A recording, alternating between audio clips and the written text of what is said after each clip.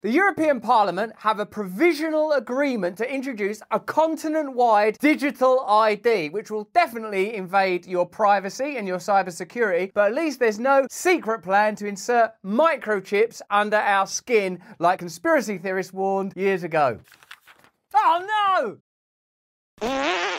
Hello there, you awakening wonders. Thanks for joining us on our voyage to truth and freedom. How important it is that we stay together at this time and look for ways to move beyond division and conflict, even though the invitation to fight seems permanent and prevalent. We talk a lot about advanced ideas that seem sometimes to be implausible and ridiculous, but after the pandemic period, many of us have become more open to the notion that there might be plans to introduce regulatory measures that seem like they're more from science fiction than political fact. But the European Parliament have just established in principle the introduction of a Europe-wide digital ID. This will be connected to CBDCs, that means digital currencies. Remember when digital currencies were bad, when they were Bitcoin, when they were offline and difficult to control and a bit off-grid? They're bad for the environment. Someone's going to hurt themselves. You could have someone's eye out with that digital currency. Well, now that they're organising it themselves from the United States to across Europe, suddenly they're okay. But more worrying than any of that is the introduction of measures to be able to observe us, control us, shut us down, and even something like universal credit, which I've heard people talk positively about, could be used as a measure to impose more control. But to get us into this subject, let's have a look at Dutch MEP Rob Roos, who you may remember from when he confronted a Pfizer employee about whether or not there'd been clinical trials around transmission, and the results were interesting, but on YouTube I'll have to hold back what I reveal. Here is Rob Roos. He's just come out of a meeting. He's all sort of like, "It's too late, guys. It's the end of the world now. It's the Matrix, man. I should have not left Morpheus in that chamber next to the lavatory. Ah!" I just left the room where we had the negotiations about the digital identity. And I have bad news. The member states and the European Parliament came to an agreement. That means that probably not far from now, the digital identity will be a fact in the European Union. Right after this agreement, Commissioner Breton said, now we have the digital identity wallet, we have to put something in it. And what he meant was the digital euro, also known as the central bank digital currency. And this is a very bad development. One of the defining myths of our culture is progressivism. Things are improving. We used to be cavemen, but look at us now. We've got all of these devices. Post-Enlightenment, things have been improving more broadly. Many of you might be thinking, sensing, feeling deep inside yourself that in conjunction with evident and obvious progress in technology and medicine, there's been a kind of a decline, a deterioration, something that's difficult to define and perhaps exists in the realm of the spirit. Notice how these ideas were first of all spoken of as, as with any potential scientific or technological project, I suppose, as pie-in-the-sky potentialities, and now they're being introduced in quite a gentle way. And in the pandemic we discussed, didn't we, the possibility of like vaccine passports. That was discussed, and I think because of independent media, many of these ideas received a lot of pushback and resistance. What I would ask you to be observant of is the possibility that once these ideas are discussed, presented to you, and somewhat normalised by the media, you'll see a bunch of stuff normalising it in the coming weeks and months, I imagine. I can predict this now. Let me know in the chat when you see it. What will happen is a situation will occur, and this is not a conspiracy theory. I'm not saying that it'll be a false flag event, or whatever. I'm just saying because of the way things are, there will be a war, there will be a pandemic, there will be an event, and during that event, they're going to say, obviously now we're going to have to use that digital ID thing we've been discussing, and we're going to have to advance that because it's not safe now. Remember how close we came in the pandemic to, in order to go to concerts, you're going to have had this medication.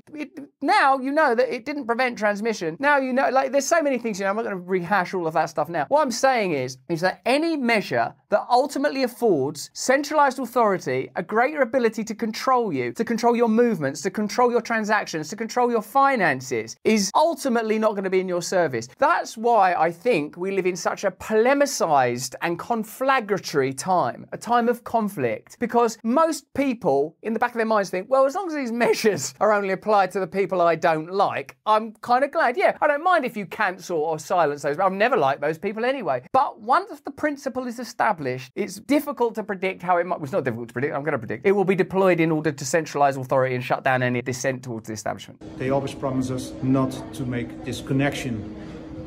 And even a lot of experts privacy experts and security experts warned also last week this is a very bad idea for our privacy and our freedom.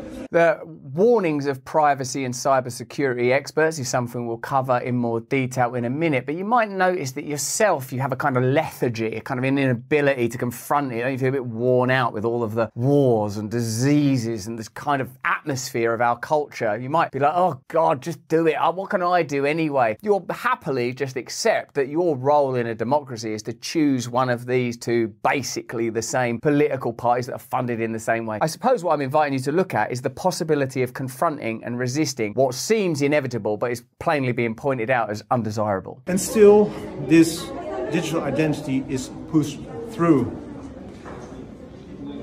But it's not too late, because we still have to vote on this in the plenary. So what you can do, send your MEP from your member state an email and tell him or tell her that you are against this tool.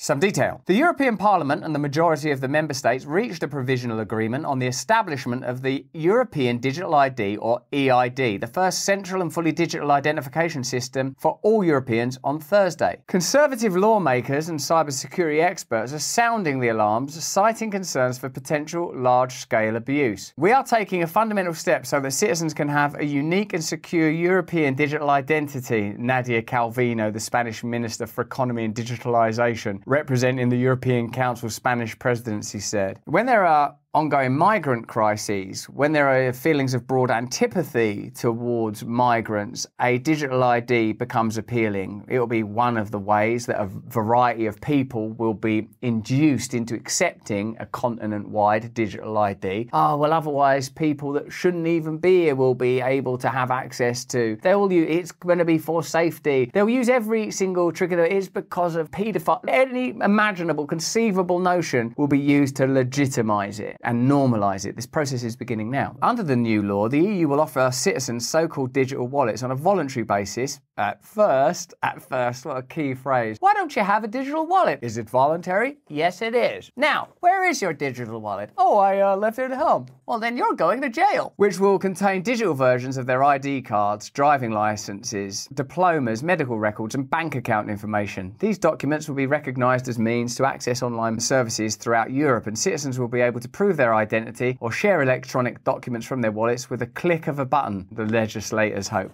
So safe, so convenient, so easy. We've already been introduced to ideas, using phones to pay for stuff, train tickets, using phones to make purchases. And of course, convenience is, a thing, it's a factor. But what are you giving up in exchange for that convenience? Where could it go? Remember, we've already had instances where people's bank accounts have been shut down, whether that's the Canadian truckers. We've already had instances where people's movements are monitored and controlled. Is that a capacity that you want to increase without due regulation and legislation? Notice it's taking place as well in a broad climate of censure and legislation to prohibit free speech. Notice that there's been a 180 on the efficacy and value of CBDCs. That initially they were dismissed. Now it's like, oh no, they are a good idea actually, thinking about it, because we could switch people off financially. It's important to consider how these things might be used and whether or not they're going to be accompanied with legislation that meaningfully prevents them from being exploited. Just look at the 702 bill that's being perpetuated in the USA now, which was introduced for counter-terrorism measures, that's never really gone away and is used essentially to spy on American citizens. Critics, however, see the EID as a building block of a coming European digital surveillance state, a way for the EU and any government to hold all of their citizens' personal information and track their every move. That sort of thing already happens. Do you remember when we were all like, oh yes, security cameras are everywhere now? Do you remember that? There didn't used to be CCTV, but it's for your security, it's for your safety, it's normalised. Now that's just the thing that we all live with. Here's the next wave. The agreement was reached just days after 504 privacy and cybersecurity experts from 39 countries signed a joint letter strongly warning about the pitfalls of the legislation, as it fails to properly respect the right to privacy privacy of citizens and secure online communications. The researchers and academics concluded that instead of protecting personal data, the current text substantially increases the potential for harm, both by rogue actors and government abuse. Curious that that potential would exist. Naturally, the Commission does not plan to stop at EIDs. Another major plan that's currently in the works is the digital euro, Europe's future central bank-issued digital currency, CBDC, currently in early development phase by the European Central Bank. Now, as you know, we can't make this content without you and without our fine supporters. Did you know as well that the IRS October the 15th tax deadline has passed? And I know some of you will be feeling the pressure. If sorting through the complexities of expenses, payments and deductions has caused you failure to file, it could result in penalties piling up on your tax debt. The attorneys at Tax Network USA have successfully saved clients over $1 billion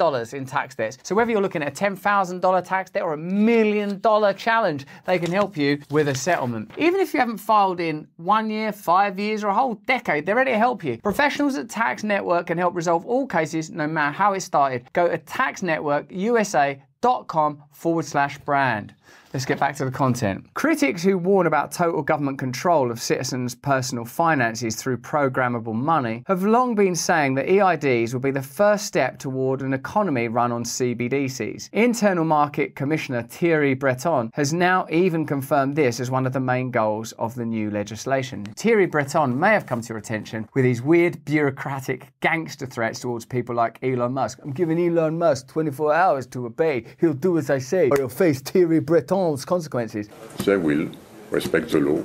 Looks like an old lady, talks like Don Corleone. This is a poster of Thierry Breton's "We did it" #deal handshakes. With the European Digital Identity Wallet, all European citizens will be able to have a secured e-identity for their lifetime. Yeah, cool, freedom. The wallet has the highest level of security and privacy. Cool, because yeah, security and privacy, that is where it'd be exploited. I'm glad, Thierry, that you have pointed out that there's no room for that. And of course, we can definitely trust people in positions of power like you. Giant step and a world premiere. Round of applause to my teams and both co-legislators. And if that tweet or X post hasn't made you excited enough about Thierry Breton's brilliant plan to observe your every move and to be able to shut you down financially like that, here's a piece of promo content that's going to make you want to bow down and worship at the centralized authority. You've got no choice. They can do what they want with you.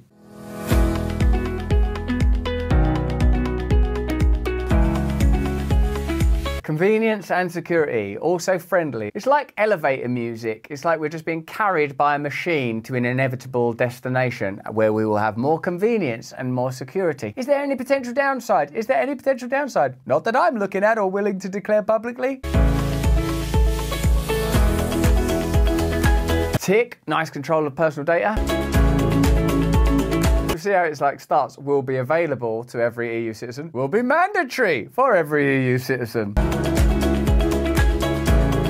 Yeah, secure throughout Europe. Once that's operating in conjunction with the WHO's treaty in the event of another pandemic, and pandemics can include all sorts of things that go beyond what you might think is a pandemic, including stuff like climate change. I'm just citing from the documentation. That means they'll be able to censor online content, they'll be able to track you wherever you're going. Can you sort of see where this is heading and see how people that sounded like mad, prophetic, conspiracy theorists, giddy shaman of a technological age just a few years ago, essentially were telling us plain truths in strange accents?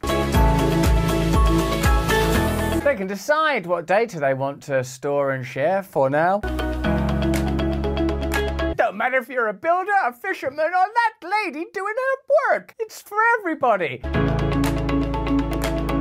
Proof of your skills and qualifications. Are you going to prove your skills? Yeah, I can prove my skills on my digital wallet. Are you going to prove your loyalty and obedience to the state? No, sorry, too late. Prison! Like, they're talking as if there's not been like massive problems with data hacking, data filing, huge swathes of data around the world being stored just so they've got it for when they need it. It's all this just upbeat selling of total dystopia. I'm convinced now that's what it looks like. It doesn't look like military uniforms. It doesn't sound like jackboots marching down a street no more. What it's like is this. It's all friendly. Yeah, it's going to be so convenient and safe. Why am I in this cell again? Convenient and safe? It's going to make life so much easier, because I find life quite hard, do you? Yeah, why? Because of this sort of stuff, actually.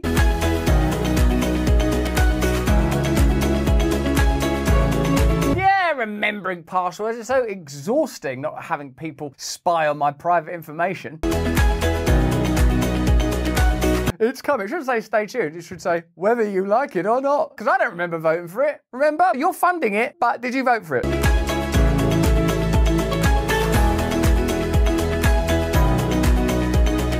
So, in conjunction with digital ID / digital wallets, we have this extraordinary announcement from the president of the Federal Reserve of Minneapolis, whose name sounds a lot like Cash Card. Let me have a look. Neil Kashkari. He says CBDCs don't actually solve any problems. Oh, what, any? Well, I suppose you could shut down the finances of people you didn't agree with. That's one problem, Neil. Yeah, but I happen to not be a fascist. Central bank digital currency. Do you think that that is something that you all should be looking into seriously?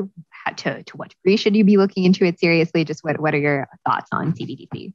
I mean, as my colleagues at the Federal Reserve have talked about, we are examining it. I'll tell you, my personal bias is I'm pretty skeptical. I keep asking anybody at the Fed or outside of the Fed to explain to me what problem this is solving. I can send anybody in this room $5 with Venmo right now. Right? No, seriously. So what is it that a CBDC could do that Venmo can't do? I know. We can unperson people that are dissidents, and if anyone dissents against state interest, we can shut down their bank account. Oh no, that is quite good. And all I get is a bunch of hand waving. I get a bunch, well, maybe it's better for financial inclusion. Maybe it's better for cross-border remittances. Maybe. Is there any evidence that it is? And, they say, well, what about China? China is doing it. Well, I can see why China would do it. If they want to monitor every one of your transactions, you could do that with the central bank digital currency. You can't do that with Venmo. Oh, now we're getting somewhere. It's not like we would just copy China, though, because China, they're very authoritarian. Remember, during lockdown, without any evidence at all, they started shutting people in their houses. They just abandoned democracy. Well, they didn't have to abandon democracy. They don't have democracy. That's why we, in the West, as democratic people and Republican people, we did the exact same. If you want to impose negative interest rates, you could do that with the central bank digital currency. You can't do that with Venmo. And if you want to directly tax customer accounts, you could do that with the central bank digital currency. You can't do that with Venmo. Venmo sounded pretty shit for tyrants everywhere. So I get why China would be interested. Why would the American people be for that? No choice? Because they've got no choice, like everything nowadays, because probably both parties at some point will say we're both doing it, and then it will just happen, and then there'll be some disaster that legitimizes it, and then people will try and protest against that disaster. This is me being a trucker. This is what they're like. Boop, boop, we're truckers. And then it'll be like, you are unpersoned, you are unfinanced, you are going to be held in cells for a long, long time for basically no reason. And now, my fellow concerned awakening wonders, we get to where the rubber meets the road, or where the microchips meet the skin. We get into the conspiracy theorists' glory territory. Do you remember during the pandemic? It's not as if they could never get away with, well, this is Richard Werner, who used to be a WEF insider. He's now turned whistleblower, talking about how these measures will lead to, and I've heard this said in like conspiracy theory circles before. First, they'll get technology that you don't want to put down, your phone. Then it'll be wearable technologies like, sort of Fitbits and watches that are connected to your phone and stuff you put on to measure glucose. Then, sooner or later, they'll go, do you mind just putting this under your skin? How are they ever going to persuade us, though, when we're so awakened, when we're so sharp, when we're so powerful and connected to one another, when we have such clear vision? How will they ever persuade us to do that? Well, this guy's been at the WF as a leader for tomorrow, or a Klaus Schwab pig-teeth sucker of yesteryear, or whatever they call him, and he's giving us his insights. Let's have a look. Because it apparently looks, and several central banks apparently, as I heard from my sources, have already fully developed the final stage of CBDC. I mean, it comes in stages, initially likely through your mobile phone, but that's only an intermediate step.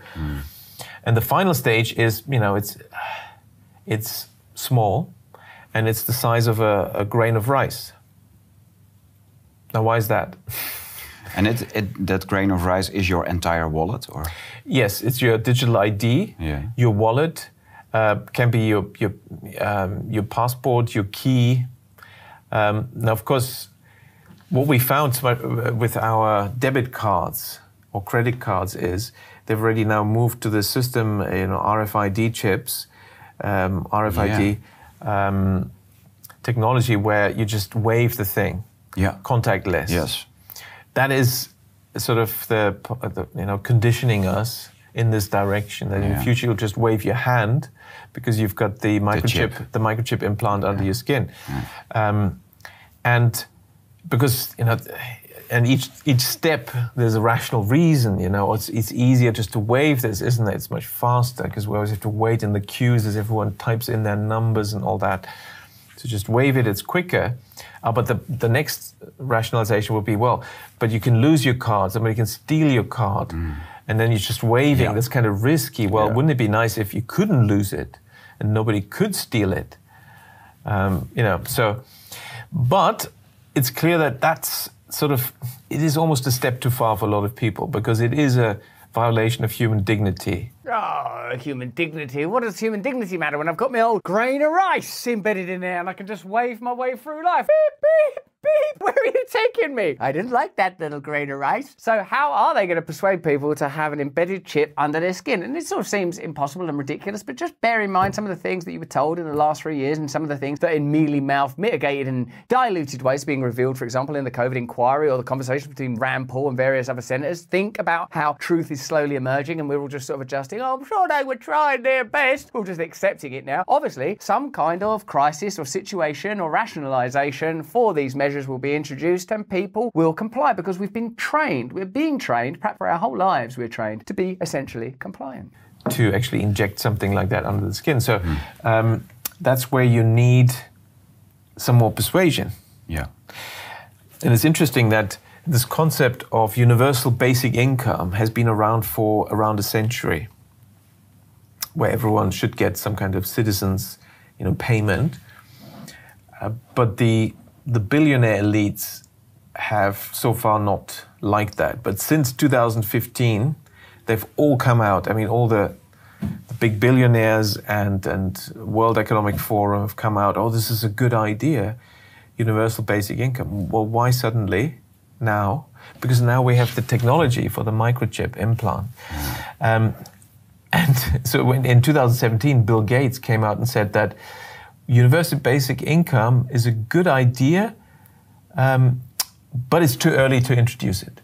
Now, what was still missing? So we had the technology for the microchip implant, but what was missing was the digital ID hadn't been introduced. How like Bill Gates to acknowledge that something is a good idea, but perhaps not for humanitarian reasons or some sort of economic boost for people that require it, but because it legitimizes the implanting of a piece of technology that will ultimately be used for power. I think there's a kind of an overall tendency towards reducing humanity itself to a kind of block of data, to a sort of a manageable problem. Humanity is a problem that needs to be solved. You need a technocratic class, and in this instance that means a sort of an aristocracy, and in this case a digital aristocracy, a billionaire class of centralized global organizations collaborating with one another beyond the reach of popular democracy or even politics that feels in any way connected to ordinary people, able to make a set of decisions, usually in response to crisis, global crisis, this being a globalist misadventure that's being undertaken, that slowly legitimize measures that are always about introducing a bit more control. CBDCs, more control. Digital ID, more control. Under the skin, more control. 15-minute cities, more control. Ability to stop people traveling, more control.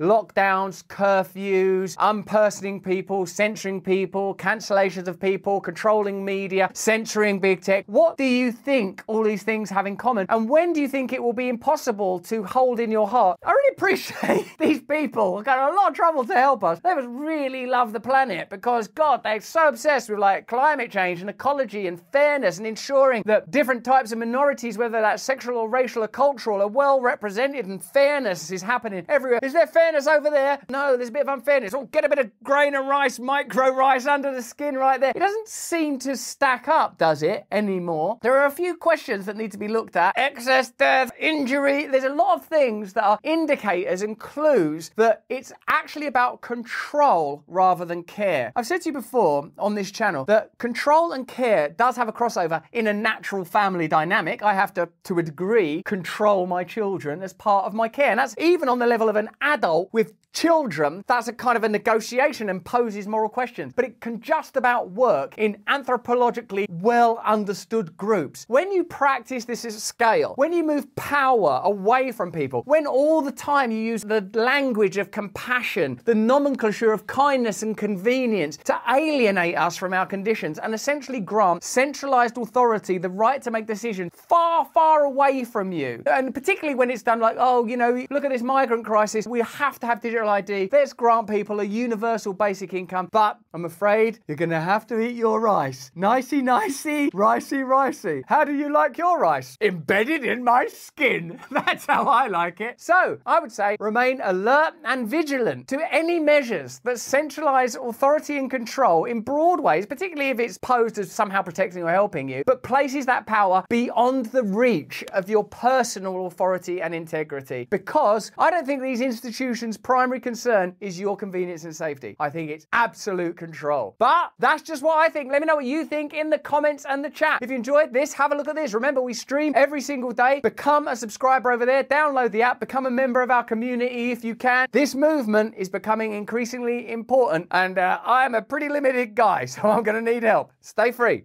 Hey, thanks for watching. If you want to see more uncensored content where free speech can flourish, join our live stream. Click the link right here to watch the next video if you want to, or become a member of a growing movement. Download the Rumble app and you'll be informed every time we make a new piece of content. Stay free.